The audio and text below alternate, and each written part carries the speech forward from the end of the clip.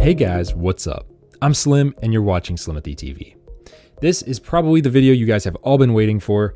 The INKBIRD IAM-T1 versus the Aranet4. This is an ultimate showdown here between these two devices. These are very popular devices right now. People want to know what their CO2 is for ventilation purposes. CO2 is interesting because if your room doesn't have good ventilation, it's going to cause usually a higher CO2 level. And that means that if you're in a room with a sick person and a high CO2 level, there's probably not a lot of air exchange there. There's possibly a higher chance that you would get sick in that room with that person than a room with better airflow, would then result in lower CO2 and maybe a less chance of getting sick. That's just what I've heard. That's what I believe businesses kind of use to gauge their airflow to see what's going on. So I highly recommend having one of these in your house, but it comes down to which one do you want? Aranet4 is tried, true, and trusted by a lot of people. This thing's like the OG CO2 detector. Our review has gone nuts. We got tons of views on that one. INKBIRD IAM-T1 is the new kid on the block.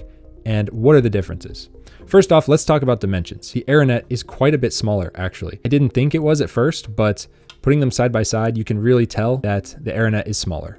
So if you want something super portable for your car, for an airplane when you're going, or just to bring into a coffee shop, the Aranet4 wins in portability because it is a slight bit smaller. Next up, we got to talk about the developers. As far as I can tell, Aranet is a European company.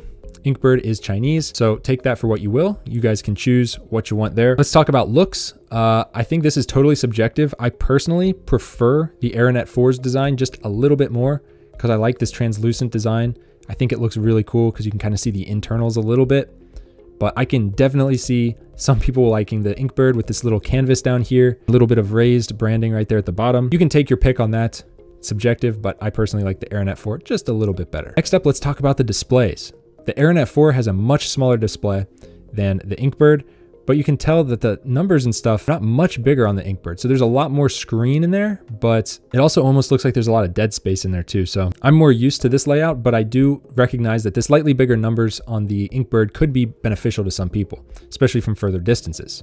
Obviously, they're both e-ink displays, so you can see them great from any angle, which is always good. I believe both of them have identical battery lives. Could be wrong on this, but I think it's 4 years for each if you set it to 10-minute intervals. I do 5-minute intervals, so maybe 2 years of battery. They're just two AA's, I think, in both. Nothing too crazy there. So that's kind of the superficial stuff.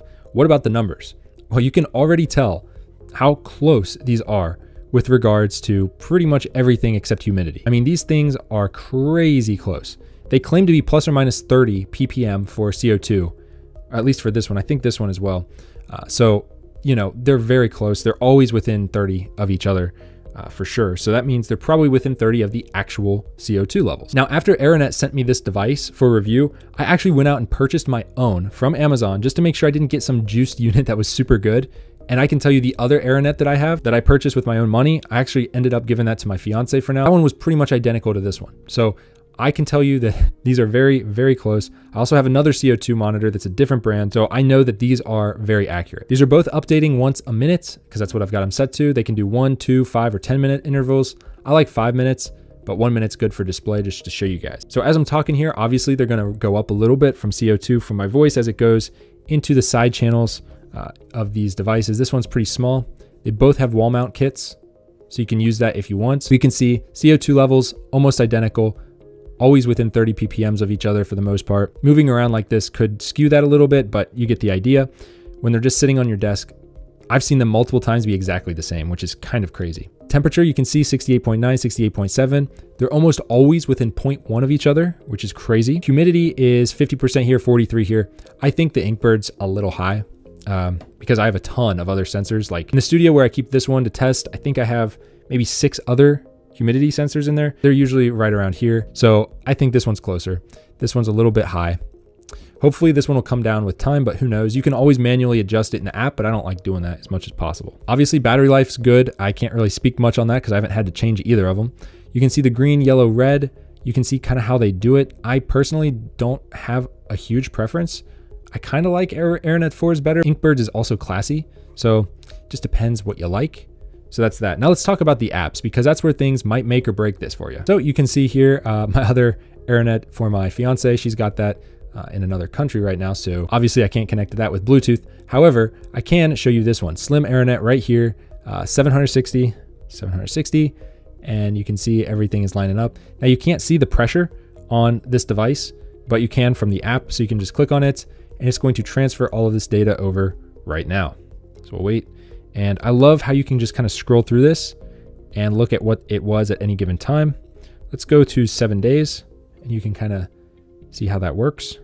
Gives you the highest, the lowest. I kind of wish it did average, but I don't know. It doesn't. Then you've got temperature, humidity, and atmospheric pressure. Pretty cool stuff here.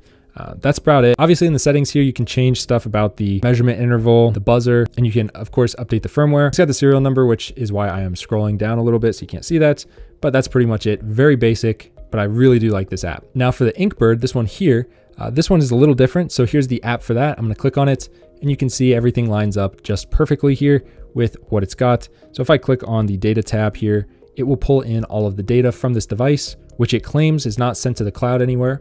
It claims it's just between the device.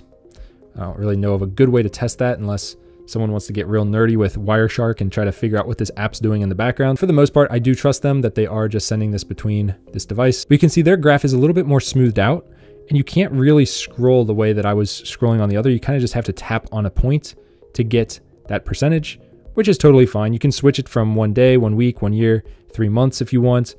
And then of course you can go to humidity, temperature, humidity, and then the atmospheric pressure, which of course lines up with what the other one was showing. In the settings here, you can rename it, change the units, device offline notification, sampling interval, CO2 alarm, firmware version, which I can't get to work by the way, don't know why.